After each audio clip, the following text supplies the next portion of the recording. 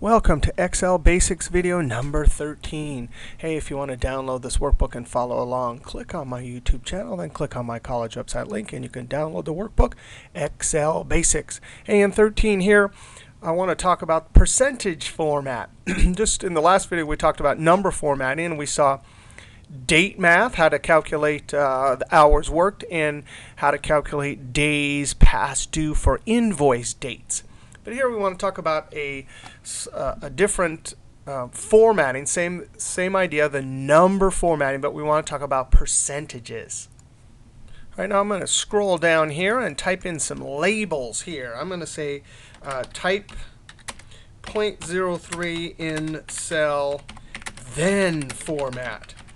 Now, what we're going to see here is probably the number one most common formatting mistake that you see in Excel.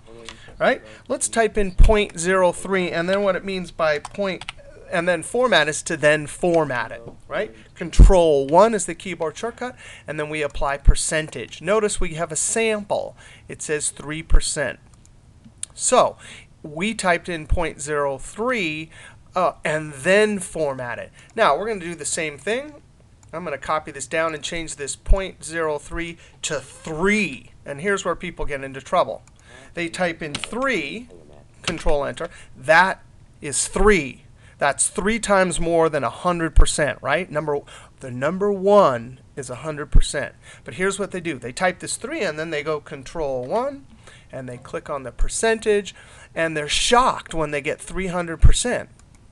And that's it. If you're going to put a number in and then format it, you have to type 0.03, because that really is what's in the cell.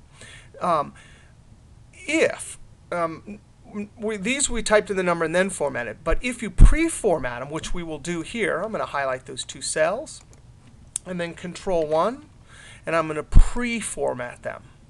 And I'm going to type a label over here. Pre-format with percentage number format. Now, watch what happens when we type in 3.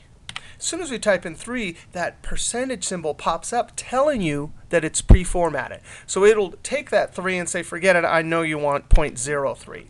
Now, but watch this. If you type 0.03, remember that cell is pre-formatted, it will do the same. It'll do the same thing. It'll take in both cases, it'll show you 3% formatted, and in the cell will be 0.03.